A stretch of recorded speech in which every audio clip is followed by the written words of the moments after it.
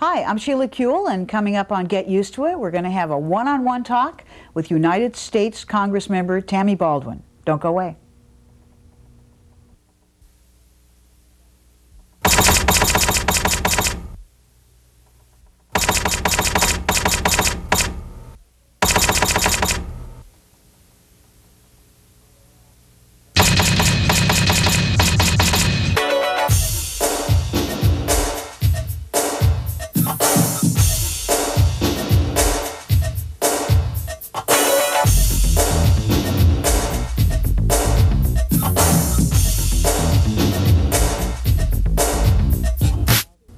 Hi, I'm Sheila Kuehl. Welcome to Get Used to It. Today we have a special treat for you. If you watch the show, you know that occasionally we do a series we call Voices of Our Lives, where we talk to a particularly wonderful individual from our community, someone who has ascended to great fame and glory through their own talent and courage. And today's guest is no exception. We're really happy to have Congressmember Tammy Baldwin from Wisconsin. Many of you probably know that Tammy served in the Wisconsin State Assembly for 6 years, and in November '98 she was elected to the Congress. She's the first open gay or lesbian non-incumbent ever elected to that august, some would say maybe not so august, body. But welcome, Tammy. Well, it's delightful to be here. Really glad that you could be with us and kind of catch you on the fly while you're in Los Angeles. Thanks for doing this. Our viewers in these sort of one-on-one interviews are often, I think, very interested to know kind of where people came from, their family, where they grew up. So who raised you? Tell us a little bit about your family, about where you grew up, and then I'll ask more questions as we go along. I was born and raised in the district that I now represent. Madison, Wisconsin is my home. And born to my mother when she was 19 years old and an undergrad at the University of Wisconsin-Madison. Shortly thereafter, she moved back in with her parents, my grandparents, and was raised in this wonderful sort of intergenerational household where I had a lot of input from two generations of people, and it was a wonderful experience. We had a lot of affiliation with the university community. My grandfather was a professor, my grandmother was on the staff, and as I mentioned, my mother was a student. And I got to see through all of their eyes the impact that institution had on our community. But Madison is a wonderful place to grow up. It had some attributes of a bigger city, probably because of the state capital and because of the university, even though it was a fairly moderate-sized city as they go. So what kind of support did you get as a child? I mean, you seem to be a very confident person, and certainly you're actually pretty young to be in the Congress, and often that kind of confidence reflects a kind of support or encouragement as a child. What was it like for you growing up? There's several things that I can look back at and sort of see where strengths or characteristics of members of my family were passed along, let's say. In one respect, I remember a really strong work ethic in the family, and my grandfather was a scientist at the university and was in this tireless pursuit of the truth through his experiments and through his publishing and defense of his work. And so I watched this man just in many ways almost obsessed with this search for scientific truths, secrets that would unlock information that would help solve diseases and help us understand how the human body worked for whatever good that could produce. My grandmother was much more of a creative soul. Her job at the university was the head costume designer at the university theater. So she brought me behind stage and showed me, how to take a bolt of fabric and turn it into an Elizabethan costume, or how to go from the drawing board to a suit of armor. And it was a magical experience for a young child. My mother, perhaps because she was so young and divorced when I was just a couple months old, I got to really watch her come of age in many ways as a child, which is something that many children don't get to experience. She struggled with being so young and having a young daughter and being recently divorced. And I think as a very young child, I did a lot of negotiating between her and her grandparents, which gave me these tremendous skills for being in a legislative body where you're always negotiating between various folks with different issues. And I would say that those three predominant characteristics really stuck with me as I grew up and started applying those skills outside of a family context. You've talked about your mom in terms of her activism, and I don't know if that was while she was at the university or later. Tell us a little more about her. She taught me the politics of the streets. And my grandparents were much more traditional in their approach to politics. If they had a concern, they would write to their congressperson.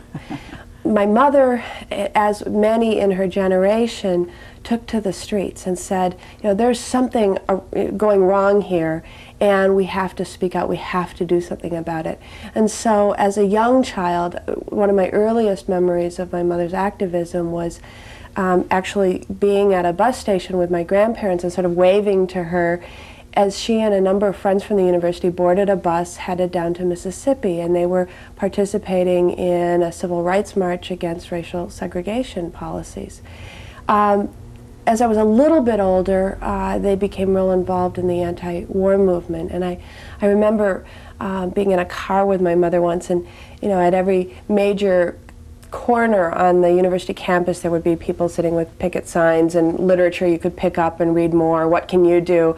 And she said, you know, do this for the guys with the picket signs. And so as a little kid, you know, like a little flower child, I was learning the peace sign, and I saw her participate in demonstrations on campus. The University of Wisconsin-Madison was one of the campuses that really had a strong and loud voice in marking its dissent with the policy to be involved in the Vietnam War.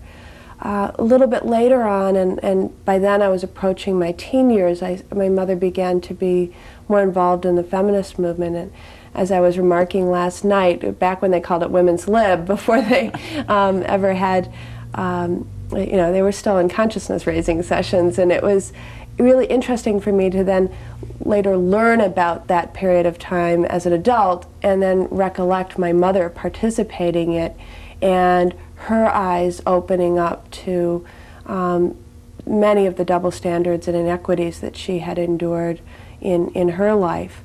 But yes, she taught me the activist politics, and I remember her bringing me as I must have been 9 or so years old, to the rock musical Hair on its first tour, and I loved it, and I learned all the words, and I think of how horrifying that must be to a parent of their 10-year-old singing, if you could think about all the words of that musical. A little bit distressing, probably more to my grandparents than my mother, but it, for me, captured through music the passion of that generation. And I remember really searching as I approached adulthood for the chance to participate in something as meaningful as I saw their efforts on multiple issues. Does it give you a kind of politic, though? I mean, a lot of children, it can kind of go either way. They tend to reject their parents' politics, whether they're conservative or progressive or radical. And then sometime around in your 30s, you look at yourself and you say, oh, there's an awful lot of my parents in me and their beliefs or what they gave to me. What do you think you took away from your mother's activism? I don't think I ever rebelled against it, but I think given the examples that were offered to me as a youngster, my grandparents' model of political participation and my mother's, what I tried to do is combine them all and to realize that you can be effective sometimes in the very traditional model, and other times the issue or the circumstances call for a different type of activism, a different type of involvement. And so when I tackle an issue today, or in the past decade, I've sort of felt like I've been given all these different tools and all these different ideas, and sometimes my instinct may be to say, well, our real task right now is public education, and so we should be doing the more media-oriented visibility work, and rallies might be exactly what we need to do right now. Or really we need to get the legislators hearing from people, so letter writing campaigns is what we need to organize right now. And so I feel like watching the strength of all these various ways of communicating and creating change helped inform my politics and my approaches to politics now. But often there's a through line, really, in the way people view what they do or how they go about it. I mean, there's certainly a range of politics, and often that relates to how you think things should get done. For instance, millions of people in this country don't have medical insurance, and many of us think that the government needs to take a responsibility for that. I mean, a lot of what I guess we call the democratic ethic. And I know that you have had a passion for social justice through your life. Do you find that that really informs your work? Absolutely, and in fact, that issue specifically was the cornerstone of my political career. I believe that, you know, in many ways our society has confirmed its belief and support in, for example, public education for all. But the people have not yet insisted that their government say, we need health care for all. And then when you talk about the strategy to get there, and especially as we sit here at a time when there's over 43 million people in this country without insurance, what I think of as the foundation that needs to be laid to finally get that passed is to give a voice to those 43 million people. And so again, I go back to my mother's more or less her approach to politics, because I have just no question in my mind that if 43 million people could speak at once, we could do it in a week. You know, that would be such a tidal wave that no one could ignore it. And so the question then is, you know, how do we engage more and more people into bringing their government around, because that's truly the way it should work. So did you go to the same university in Madison your grandfather was at and your grandmother was at and your mother went to? Did you go to the same school? For law school, I went to the University of Wisconsin-Madison, but actually my grandfather was born in New York, my grandmother was born in England, my mother was born in New York City also, before they all relocated to Wisconsin. And so I couldn't follow all of their educational paths. The one escape I ever had from Wisconsin, just because after growing up there, I wanted to get a taste of another part of the country. I did my undergraduate work at Smith College in Northampton, Massachusetts, and I had one semester in summer during those years where I studied in Washington, D.C.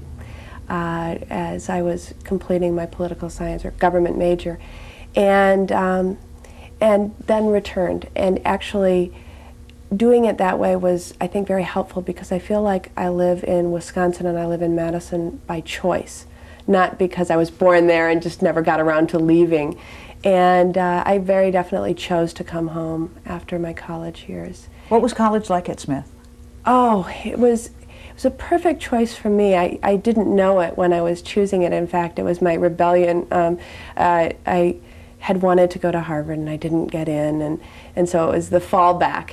And I had qualms about going to an all-women's school. And yet, for reasons of learning, just enhancing my self-esteem and my belief that I could do anything, going to that institution was wonderful. I mean, all of the student leadership positions were occupied by young women.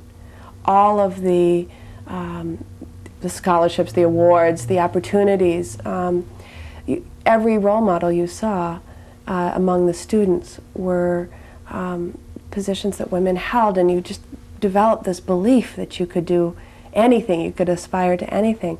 That the faculty, I had a double major in political science or government and mathematics. Had I been at any other university, 1% of my faculty in the math department would have been female, if, you know, by national standards. At Smith, it was almost 50-50, and there I saw these brilliant mathematicians who were women. And so at a time, you know, when you're 18, 19 years old, where it's so easy to, I think, be intimidated from asserting yourself and aspiring to be anything, I got all the support in the world, and it was a wonderful institution for me. So Tammy, last night when you were talking to the crowd, you mentioned that you had come out in your junior year at college. So now we know that you were at Smith and you were having a wonderful time, and faculty is women, and it's a really good place for you. But something must have happened to trigger this. I mean, what happened in your life, and how did this all come about, and how did you feel about it? You know, it was really interesting. There's a longer story, but in many ways it happened very suddenly for me, sort of like, you know, a hammer hitting me on the head going, oh my God, this explains a whole lot of things. But a lot of the longer part of the story was my beginning to ask myself questions after a dear friend of mine was struggling to come out to me and not necessarily feeling safe enough yet to tell me, but I had no question in my mind of what it was she was trying to tell me. And trying to understand what she was going through, I think, made me start to ask a lot of questions to myself. And it was just a very powerful set of memories for me. She struggled so hard, and in many ways her struggles to build trust, to figure out a way to safely come out to me, made it so much more easier for me to do, because she almost had done some of that painful stuff for me. I feel like she gave me a great gift in that sense of being able to allow me to walk through that journey with her. But still, it had to be kind of a struggle for you to begin to tell people. It was. I think it's also very important for me to go back in time and remember those, because I think oftentimes after we come out, and we've come out not only to our friends and family, but to in the newspaper, on television, and with headlines and all, that we forget about that initial moment in which you're disclosing to the first person or the first family member. And it was terrifying in each case. I was really lucky in the responses. I remember once being so nervous to tell one of my friends back in Madison, as I had come out at Smith College and I was home for a break, and I sat down with my friend Dana, and she was so angry with me. And it was, why didn't you tell me 3 months ago? I'm your best friend. It wasn't, I'm angry with the information you're telling me. And, you know, so how lucky I was. My mother and my grandmother were both wonderful. My grandfather had passed away before I came out. In their own unique ways, my mother had a large circle of friends who were gay or lesbian in Madison. And after I graduated from college and returned to Madison, when I finally worked up the nerve early on in that summer to tell her, oh, she wanted to introduce me to all of her friends. And while we weren't of the same generation, it was just so wonderful. She'd have her dinner party, and my mother would invite all of her gay and lesbian friends over. And yeah, she was really hoping to do what she could to make it easier. Because when I returned to Madison, I really didn't know anyone in the community and had to search to find a community. I remember one of my favorite coming out stories at Smith was when I attended my first lesbian dance, and I was going with my girlfriend, and I was walking towards the student union, and you know, scared to death of who would be there, who would see me going there, all of those things. And I look, and there's a bunch of protesters with picket signs marching in front of the student union, and I'm like horrified the first time I ever go to a dance, I'm going to have to, you know, I don't know what, I didn't know what was going to happen. As I approached, it was a group of protesters protesting the fact that the second floor of the student union wasn't accessible. Dykes with disabilities were out there marching, saying, we want to be able to go to the dance also. And it was the name of their group, protesting the college and its ability to accommodate people in wheelchairs and with other physical disabilities. And, you know, I can't, you can imagine the sigh of relief I had when, like, oh, I should have a picket sign too. But yeah, it is important to sometimes go back and remember that each one of those steps was terrifying and then freeing. Terrifying and then freeing. I remember the first time I came out in a newspaper article right after, it was the first in-depth treatment of the issue after I was elected to the county board in 1986. And I didn't know how my life would change the day before the major newspaper in the area would print my picture and my quotes in the interview. And I was just terrified. And then all of the support that flowed from that article made me feel so much more free. And every time it's that juxtaposition of terror then joy. So when you got back to Madison, what kind of work did you do? I mean, it sounds like you were engaged in or thinking about public policy or even electoral politics right away, but was there a particular area that you worked in before you ran for office for the first time? I had a great sort of warm-up to running for political office. I graduated from college and returned to Madison and got an internship that summer in the governor's office. Governor Anthony Earl was our last Democratic governor, and he was working on advancing comparable worth pay equity legislation through the legislature.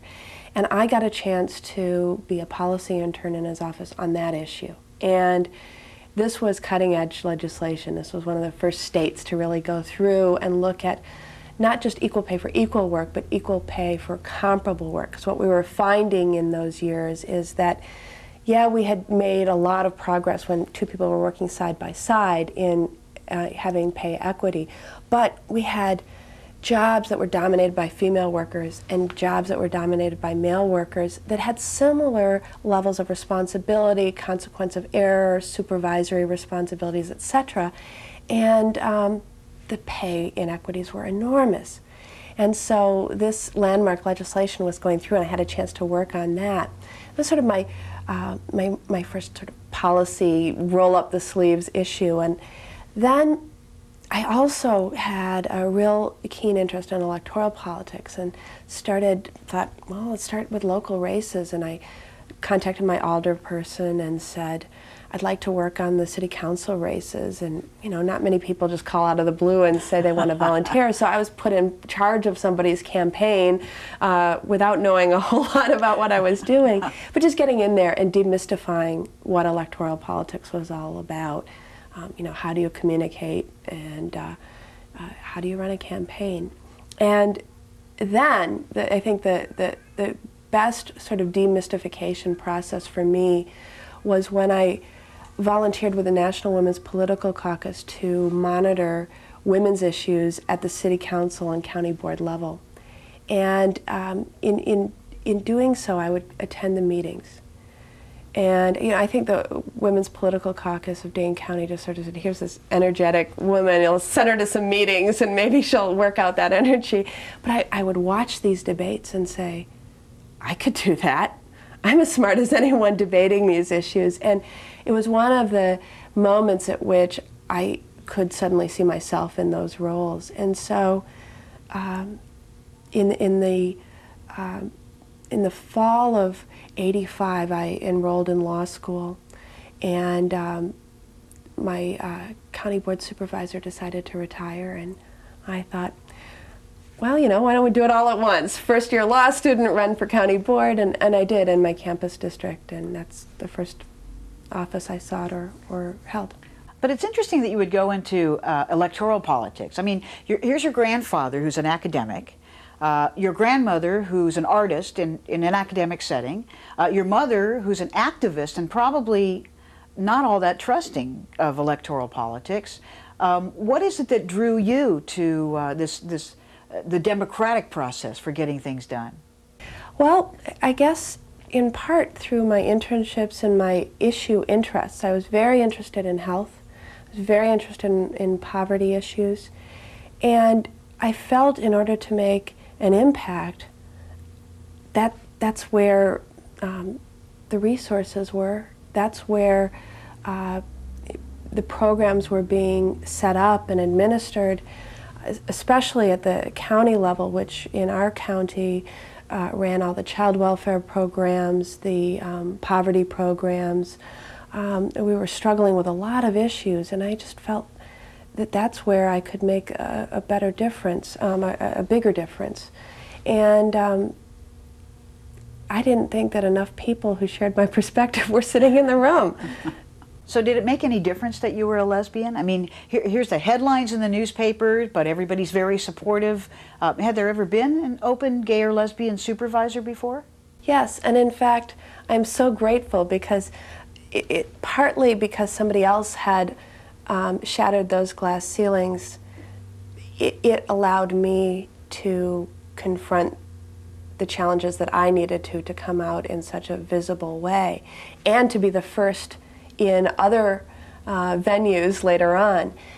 There were 2 openly gay members of the county board when I was elected to the county board in 1986. Wow. And Dick Wagner and Kathleen Nichols had been out for about 2 or 3 years. And you know, I didn't have much of an excuse if I wanted to stay in the class with them. Obviously, it hadn't hurt them electorally. And, oh, they were there to support me, there to help me in any way possible. They also opened up another incredible door, which was this, I know you're very familiar with the organization from participating in it, was this network of openly gay and lesbian elected and appointed officials across the country, which became such an important support group for me. When I was first elected in 1986 and attended my first such conference, there were 14 openly gay and lesbian elected officials sitting around this table. There were a few people who couldn't make it to the conference, but we represented almost all the openly gay and lesbian elected officials in the world. At the table included Chris Smith, who was a member of Parliament in England, and it was just amazing. But we shared, we offered advice and counsel and support to one another. And it would have been much harder for me without those folks. And they all gave me the confidence I needed several years later to think about taking a next step where I wasn't going to have as much company. Talk about that next step. Well, I had been on the county board for 6 years when my state assembly person decided to run for Congress. And he was a wonderful role model, had always been supportive of me in local office. He, by the way, his name is David Clarenbach, he was responsible for passing in Wisconsin the nation's first bill protecting sexual orientation as a protected class, passing a civil rights law in 1982. Wow. It was 7 years before the next state was able to pass such a bill. And so he had really been a pioneer in many respects. He has a political legacy that's much broader than that. But in any event, he was running for Congress, and I remember about a year and a half out, him taking me aside and said, "I'd really like you to think about running for my seat." It was one of those moments that you sort of sit there in disbelief and say, I can't believe David Clarenbach is encouraging me to run for his seat. But it gave me some forewarning. It gave me a chance to really think through whether I wanted to, what sort of impact I could make, and it became very clear to me that I could have a real impact in the state legislature. And had a real tough primary. It's a pretty Democratic seat, so the more significant race was in the Democratic primary. But again, it had a wonderful coalition of supporters who, in my race, saw, well, they experienced with me all those people saying, well, it's probably going to be tough for you to win this. You know, you're an out lesbian, there hasn't been a woman in this seat, you're awfully progressive, all of the things I heard again in the congressional race, a little young for this. And so many people related to that experience of being cautioned against something and not being seen as credible for irrelevant factors. And that sort of group of people began working together to get me elected. People who've been told you can't do this because. Exactly, exactly. Don't try that. The voters just aren't quite ready. And I mused to myself that these naysayers are not necessarily the opposition. They're often our friends, supposedly, saying, well, you know, this is a really key seat and we can't afford to lose it, and, you know, we need the perfect candidate. I would say the candidate from Central Casting. I'm not one of them. So what was your campaign like when you first ran for the state assembly? Oh, it was very, very spirited, I'd say. We were, and this is so similar to my congressional campaign, but focusing on organizing voters who historically had not shown up to the polls, and that we absolutely couldn't win unless we could generate the energy and the excitement to get people out. It was very volunteer intensive, and it was very focused on gaining a strong youth vote, registering people on campus, getting them to vote early on in the semester. But did the newspapers insist on doing the same headline every time, lesbian running for assembly? Two things were interesting. There were two headlines that happened. One, this was the year of the woman in politics. This was 1992. And so I was the only woman in my primary, and I would always be asked, you know, how is it to run as a woman, and you know, what is it like to, what would it be like to be the first openly gay or lesbian member of the Wisconsin legislature? You know, it's great. I mean, we have all these people supporting us, and we get wonderful volunteers.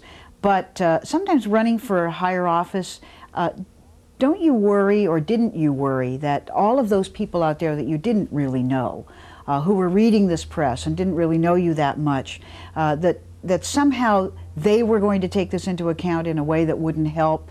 Weren't you anxious that maybe some of this would put the kibosh on your race? Yeah, I knew very little about dealing with the press at that point, because in our community, the county board is a very low-profile office. It's very little press coverage. We have huge county boards, 39 of us, and each of us represented about 10,000 people. And so when I ran for state assembly, it was a real new level of scrutiny.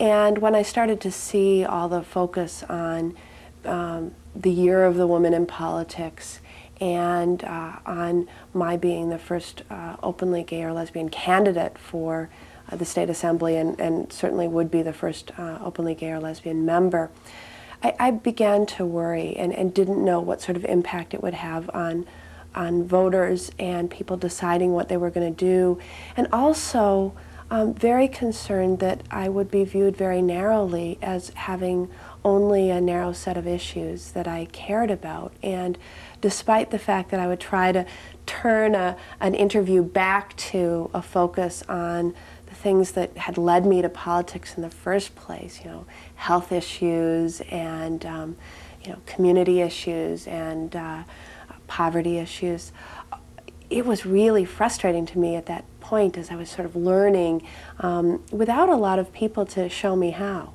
Yeah, I met Elaine Noble once when I was going to law school at Harvard, and she had just been elected to the Massachusetts legislature, and she told this story about a woman in her district, elderly Irish woman who came up to her on the street and poked her really hard in the arm and said, "Now remember, dearie, you're there for all of us."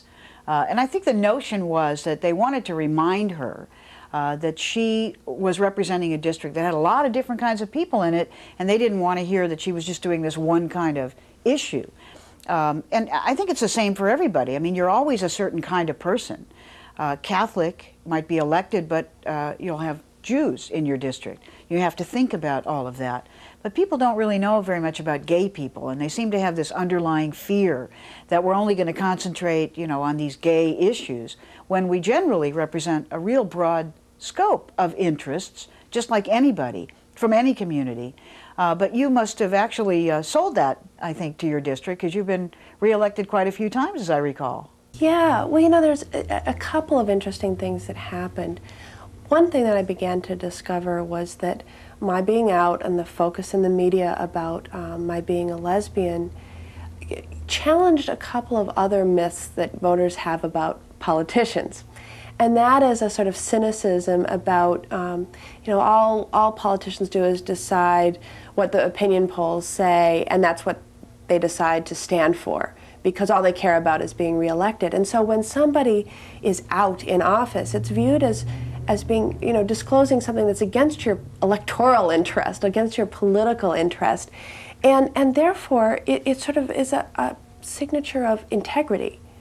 And I loved telling the story of this sort of gruff, big old man who walked up to me one day, and I really was nervous when I saw him approaching. He seemed, you know, very determined, a little bit angry and gruff, and he said, well, you know, if you're willing to be honest about that, you'll probably be honest about anything and everything. And, you know, he basically made it really clear that had won his vote. And I think it allows people who are out in office, and, you know, certainly all politicians who take principled stands that are viewed as being against their electoral interests, sort of rise above the general cynicism that people have about office holders. But back to your focus on you know, the anxiety about, can an out lesbian or an out gay man in office represent everyone? You know, that I think we demonstrate through our leadership, and most of the people who have been successful in winning office as openly gay or lesbian candidates have been people with a very broad agenda who, as we often say, they're not the gay candidate, they're the candidate who happens to be gay. In my case, in my congressional race, my major focus was on healthcare reform. And in fact, by that point, I had learned a lot more about dealing with the scrutiny that a campaign got to be much more successful in making sure that there were more balanced reporting on why it was I had a passion to represent the people of South Central Wisconsin. But you know, sometimes there is a difference. I mean, sometimes as gay and lesbian electeds, it's usually us who bring the legislation to protect our community, to protect us at work and to protect our kids. We're not the only ones. I mean, straight legislators also bring these bills, and I love them for it.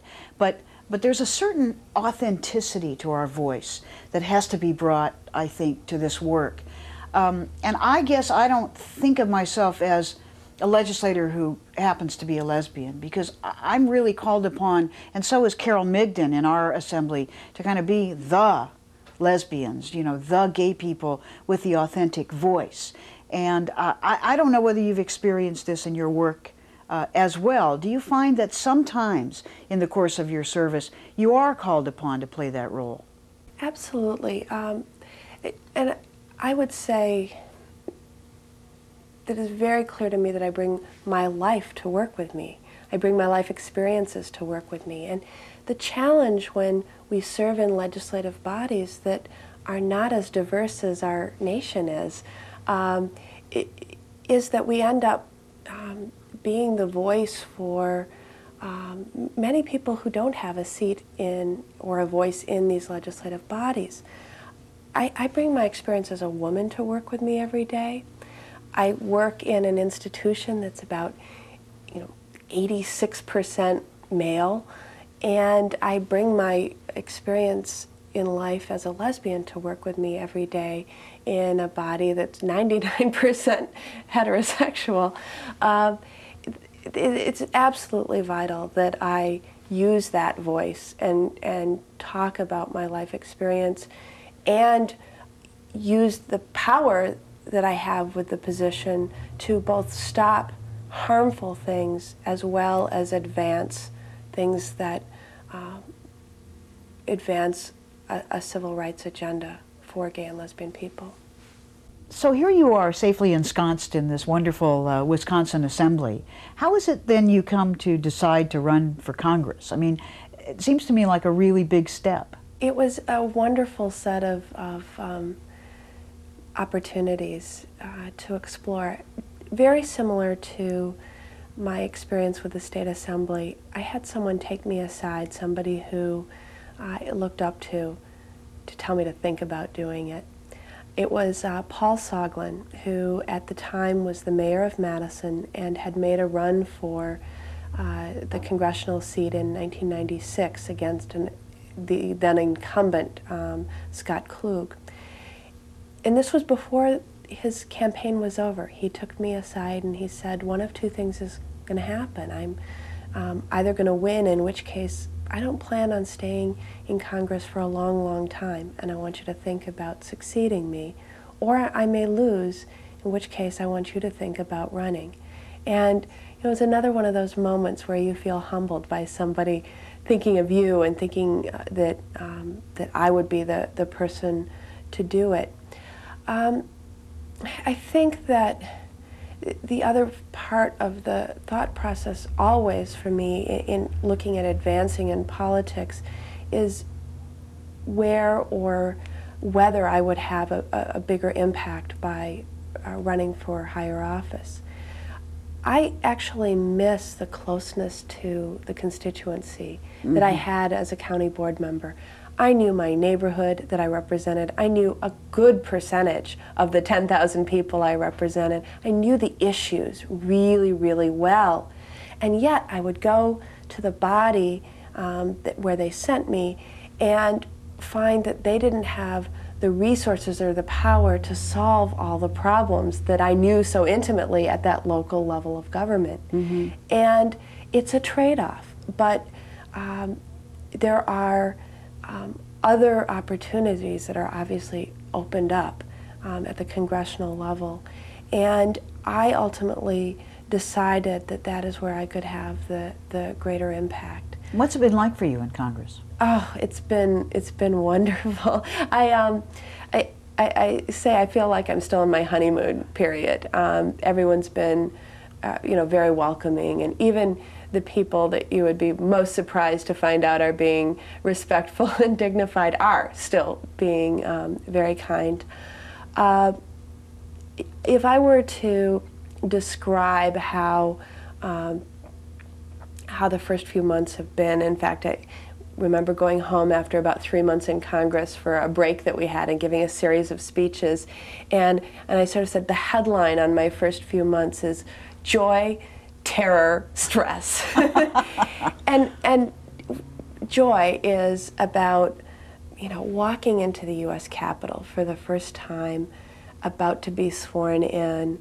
I was able to you can bring children up to the age of 12 onto the floor by rule of the House. And so I was able to bring a young girl named Katie to witness my swearing in. She and her moms had worked on my campaign tirelessly throughout the summer before. I mean, she had dropped leaflets in her neighborhood and knocked on doors and done everything that everyone else had done. And so she'd seen this from beginning to end, and it was so wonderful to have this young girl who got to witness that and then sort of looked at me and said, I could see being here someday. And it was just wonderful. Terror is doing things for the first time. For example, walking into the Judiciary Committee for the first time, I watched a little bit of the impeachment. I know that room was filled with tension and partisan rancor. And here I was, a freshman member on that committee, wondering how I'd be received. And other things that you do for the very first time that you have no idea what it's going to be like. My first floor speech, I typically still get a little nervous when I speak in front of crowds, but what I've never experienced before is trying to give an impassioned speech in a chamber that's almost empty. And if you watch C-SPAN, you know sometimes that depending on the time of day when you get your chance to make your remarks, that room can be completely empty. And I came marching onto the floor to give my speech. You know, the gentlelady from Wisconsin is recognized for 5 minutes on the Patient's Bill of Rights, and there's 4 or 5 people in the room, and they're not even paying attention because they're preparing for their speech making, and you sort of spend the next 5 minutes trying to develop an intimate relationship with the C-SPAN camera. And then the stressful aspects of the job, you know, I approach this sort of lightheartedly, but trying to establish 2 homes, trying to get used to a new schedule with your time at 15-minute increments, oftentimes 2 things at every 15-minute increment, and learning the names and the faces and, you know, the issues and the home states of 434 new colleagues. The part I love about the stress, though, is that it is through the pressure and the tension and the stress that you determine what's really important and that you have to make those decisions. Well, you got a whole lot of press when you were invited to speak to the press, I guess at the National Press Club. And I'm not sure that everybody actually saw the approach that you took, which everybody was very pleased about, I think, reading about it. Would you tell a little bit about that? Because apparently you just charmed the pants off of everybody. Well, it was great. I remember finding out that we had gotten the offer to participate in this, I guess, biennial event. At the beginning of every session of Congress, the Washington Press Club Foundation holds a charitable ball for raising money for scholarships, where the featured speakers are 4 freshman members, 1 Democrat, 1 Republican from each house. And we are invited to give humorous remarks. Now, I don't do stand-up, and I'm almost I'm intimidated of the idea of presenting jokes and presenting humor. But we sort of analyzed this and said, you know, this is a real opportunity to bomb or to succeed. And we knew, and as it ended up being the case, you know, and there's about 1,200 people. There's the New York Times table, the CNN table, there's the speakers table and the majority leaders table, and all of these amazing figures to listen to us. And we played with it. We sort of came up there and I said, I think I know why you've asked me to speak here tonight, because I'm a member of a group that has been historically discriminated against, has been the subject of harassment at the workplace, the subject of base humor. Of course, I'm talking about blondes, especially blondes named Tammy. And, you know, everyone in the room is getting more and more nervous, like, she's not going there, is she? She's really not going to bring that up. But then we just played with it for a long time. And frankly, I recall later on having several quite conservative members of Congress coming up and reading lines back to me, recalling some of the blonde jokes that we were making, and how wonderful to have a sort of introduction to many of the people who I'm going to serve with. So it was a great opportunity, and we had fun with it. And you have a partner now? Yes, Lauren. How long have you been together? 4 years. It must have been pretty stressful for her. I mean, you were talking about having, you know, the 2 homes, and how has that all worked out?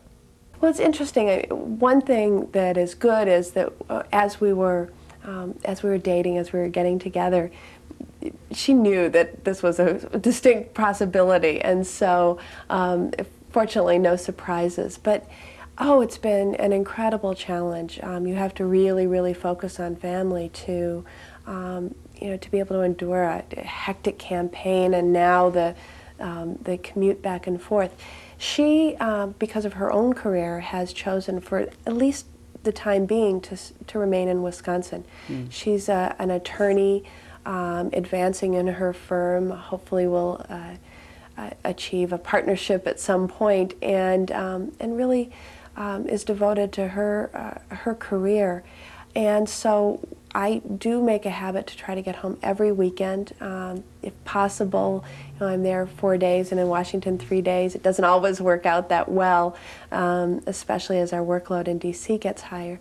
And she's made a commitment to try periodically to take a few days off and come and visit during the week in Washington. And does she get her spouse pin? She does. Every member of Congress gets issued a congressional sort of lapel pin to identify us, and we all get issued a spouse pin. And it was a thrill when I was able to pin her sort of on the day of swearing in. And a friend recalls to me that that was one of the most moving images that she saw of all of this sort of history-making adventure that we've been on. And she went home and told her partner, I saw Tammy pin the spouse pin on, and it was very moving. Tammy, thanks so much for making this happen. I know you had to really go out of your way and kind of stop by on your way to the airport, and we're very, very appreciative that you took the time to do this. Oh, well, this has been a joy for me, too. And we're glad you took the time to join us, too, and maybe as you look at your United States Congress, the House of Representatives, and maybe even the United States Senate, or look at our gay and lesbian members, might have to just say to America, get used to it.